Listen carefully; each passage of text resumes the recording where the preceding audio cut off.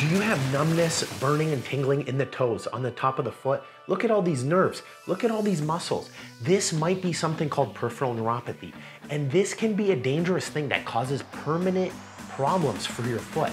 Learn how to diagnose it, how to stop it, how to make that pain go away. And we're starting right now. Guys, thank you so much for watching this video. We appreciate your likes, your subscribes, your comment. We really love hearing if this stuff helps. It really makes a big difference for us, so thank you. Peripheral neuropathy, look at this. There's a lot of nerves up here. It's a very, very controversial topic.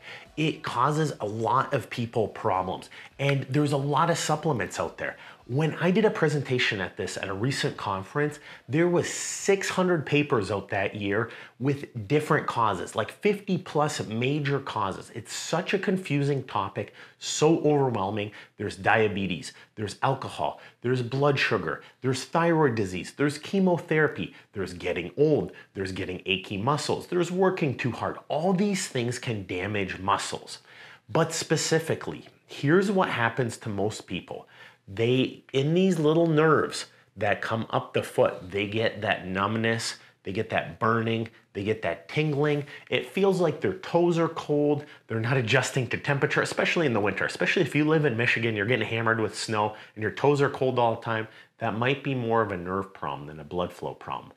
But here's what this usually means is the smaller nerves can get damaged. So you can't sense temperature as well, and you get aching, tingling pain, and it causes problems. Your muscles usually still work. So peripheral neuropathy, I'm gonna get to the meat of this, is 90% of the time, there's a lot of things you can do about it. But for the sick people, if you're really poorly off with a lot of health conditions, a lot of the times medication might be needed and treating your underlying health problems. So for example, if your blood sugar is off the charts high, we're talking like blood sugar levels of 200, simply getting that back down to normal levels will make all that nerve pain go away. Or if you drink a 6-pack of alcohol every day, simply stopping that will make that nerve pain go away. Or maybe if you weigh 400 pounds, getting down 50 pounds or 100 pounds can make that nerve pain get a whole lot better. So listen, if you have a severe health issue, you have to go see your podiatrist or your family care doctor. Get evaluated, because that's the real key to some of these.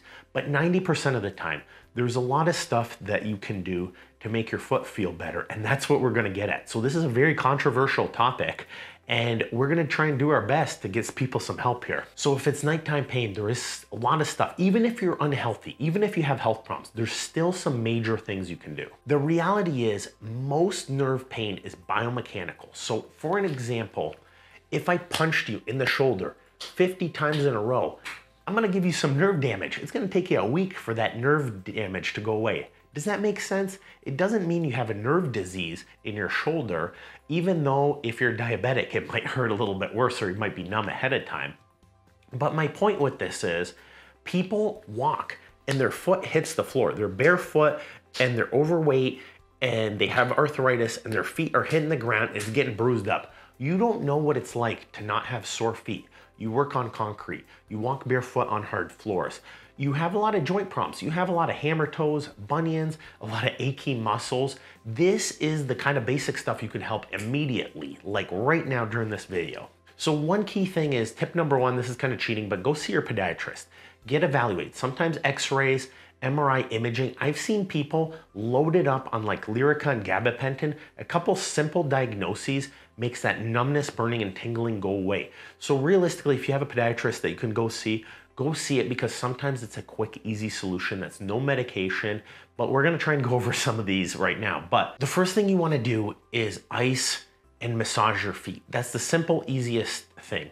So there's some massage equipment out there. I like foam rollers, I like massage sticks, and I like ice balls. Massaging is best performed with either a cold can or non-cold devices. Sometimes with peripheral neuropathy, cold stuff can irritate your nerves. If it's true peripheral neuropathy, the cold may be bad. But if it's musculoskeletal, icing a bottle, and I'd be careful using a can. A plastic bottle might be better so it doesn't explode in your fridge, but just roll it for like 10 to 15 minutes on the bottom of your arch. There's some fancy ice ball devices out there.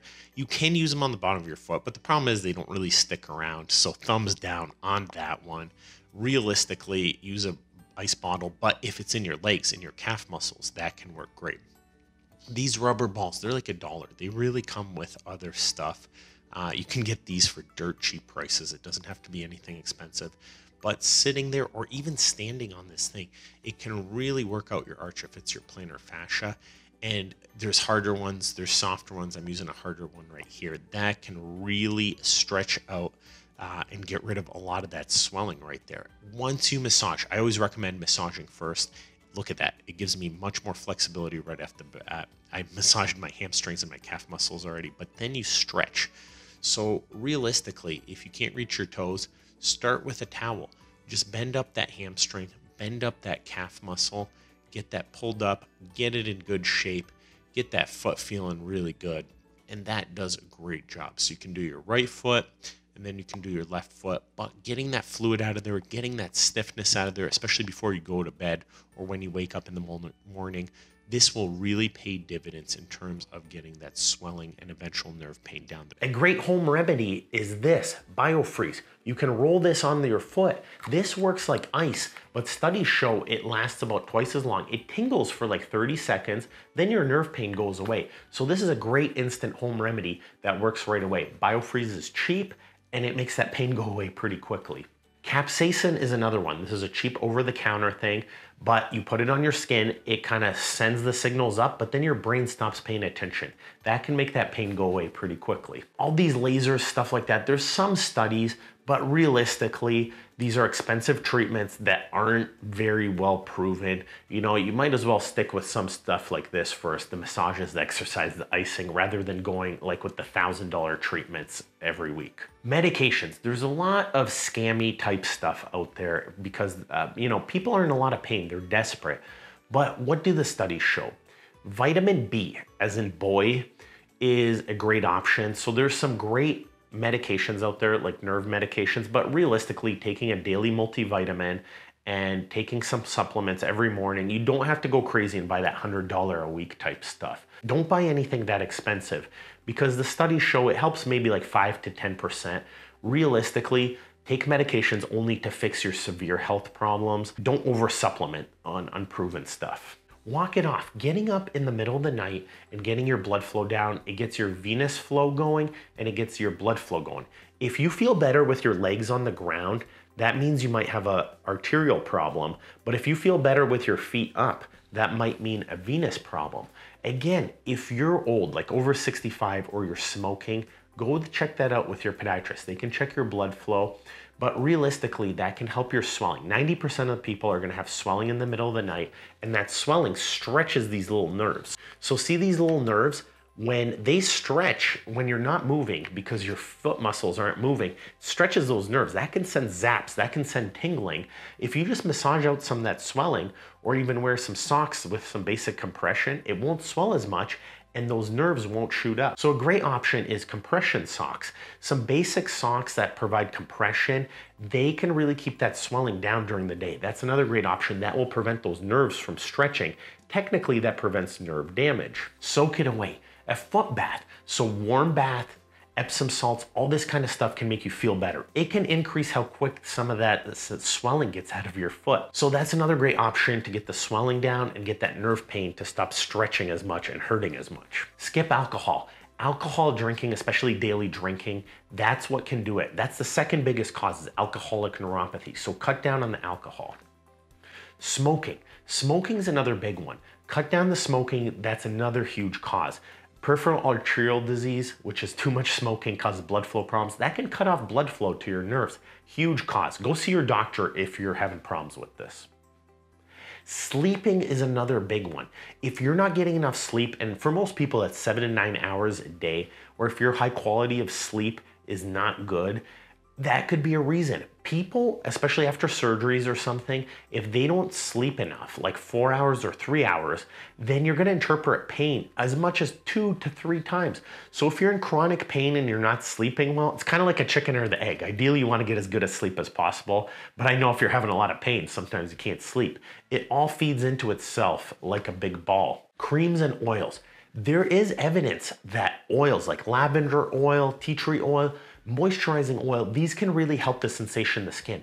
They are not obvious articles like, hey, these articles do not say like this will guaranteed cure it, but it can make it feel better. So test out some of the available oils. As long as you're not spending crazy amounts of money, it's worth a shot to see if it works for you. And that brings me to moisturizing. So great creams, even like Gold Bond diabetic creams, that kind of thing, moisturize every night. So if you take a shower, for example, in the winter, that can dry out your skin. Moisturize afterwards. That's gonna make a huge difference. Realistically, like Lyrica, gabapentin, all these things, if you've tried all this basic stuff and it's not working, these medications can make it go away, but they have a lot of side effects and they're lifelong creams. But if you're really up there in age, if your health is so bad that it's hard to turn that health back and you're like, hey, I've tried everything, I've tried all the advanced stuff, I've seen the doctors, the medication really, as you keep lifting that can make that nerve pain go away. And realistically, at a certain point, what I see with most patients is they kind of pass the nerve pain by. Their nerves get so bad that they're just not really sending any signals to the brain and the pain goes away and you're just numb.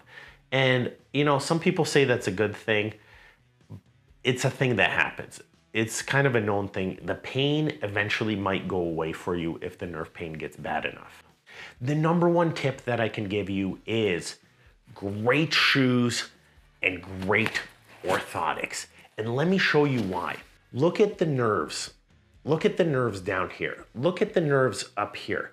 Look at the nerves on the inside of your ankle. If I show you this foot, look at when you land on it barefoot, look at how it stretches. All these nerves are getting stretched. You're pressing into the ball of your foot. This is the number one reason. Every step bruises and damages your foot. Look at barefoot, how much your foot flattens out. But with an orthotic, look at it's perfectly distributed. You have an arch, there's not too much pressure in your toes, the ankle's not buckling out. Look at the inside of the ankle right now. It's straight, but right here, it buckles out. That stretches all those nerves. Kind of like you can get carpal tunnel, you can get tarsal tunnel. The nerves through the inside of your ankle from flattening are just like carpal tunnel. This can cause that pain because those nerves are so beat up and sore, then at night you're gonna be sore and throbbing, numbness, burning, and tingling. That's the real cause in like 80 to 90% of people I see. I know that's a bold claim and there's no real way to publish that, but I personally see that and I feel very strongly about that. And then the next thing you wanna do is look at the difference in these shoes. Look at, there's no support here. This is like walking barefoot. People think they're wearing a good shoe, but there's nothing. Your foot gets obliterated. Whereas watch a shoe like this. Look at how thick and foamy that is. Look at that. That's a lot of great support there and it rolls across and it doesn't bend. Look at it.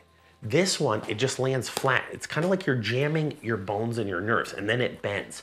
This one gets a lot of cushion, gets a lot of pressure off. I bet you if you wore a shoe like this for a week, your nerve pain would get a whole lot better at night for most people if your health is otherwise controlled. One thing that I really love is stretching, massaging exercises. These are the single biggest things. Stretch, exercise, massage those muscles. Key is warm up when you wake up. Do some ankle circles. So move your feet, stretch out those nerves. As you stretch out those tissues, you get that fluid out of there. So when you wake up in the middle of the night, moving your feet around, walking, doing a little bit of stretching. This is my morning routine and nighttime routine that I would do if I had some neuropathy pain.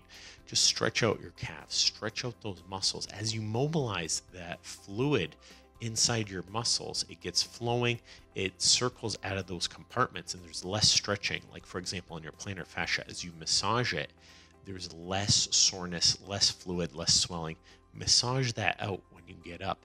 Get that fluid out of there. I love using towels because it gives you that extra stretch without leaning into your toes. It makes it a little bit softer because especially people have soreness throughout their toes. And there's nerves, just like carpal tunnel in your wrist, there's nerves that come down your ankle. This is called tarsal tunnel. What you also want to do is sciatic nerve through your hip, through your thigh, through your groin area. You want to stretch that out, get your glutes, get your hamstrings stretched out. I love this stretch board because this is how you can make measurable progress. Start on the basic setting, which is like 15 degrees, move up to 20 degrees right there. And then after like a couple weeks, you can work your way up to now 25, 30 degrees, and then like 35 degrees right there. And then eventually it goes up to like 45 degrees right here. And work your way up. Get that flexibility going. Get gradually more and more flexible, and gradually your muscles will get less sore, less achy, and you'll develop less of that soreness and swelling throughout your muscles. So there's these little half moon devices. Realistically, if you do it barefoot, you're going to be in some pain. It's going to make your nerve pain worse.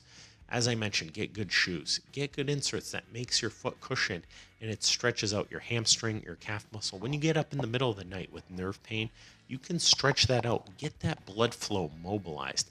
This thing's like 10 to 15 bucks. Realistically, I don't recommend it because you can do that entire big ankle slant board. That thing's a little bit better personally. So see this thing, the ankle slant board, that works pretty good right there. And then work your way up to the higher levels. It gives you an even better stretch.